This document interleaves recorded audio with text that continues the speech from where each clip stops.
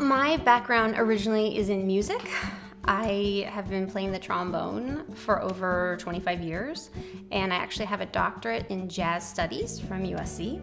So before coming to real estate, I spent 10 years teaching at the college level. I did teach at USC for 8 years.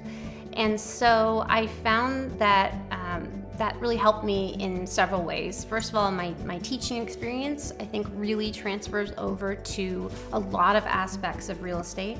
A lot of what we do is just educate people, whether it's buyers or sellers. So I've really been able to be effective with communicating and letting my clients have a better understanding of the process.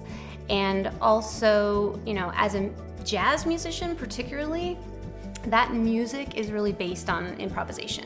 And so when I'm performing, I don't have written music in front of me. Everything I play is a reaction to the other musicians that are playing around me and you know, how I'm reacting to each specific situation. And that's really exactly what we do every day. No real estate transaction is ever the same.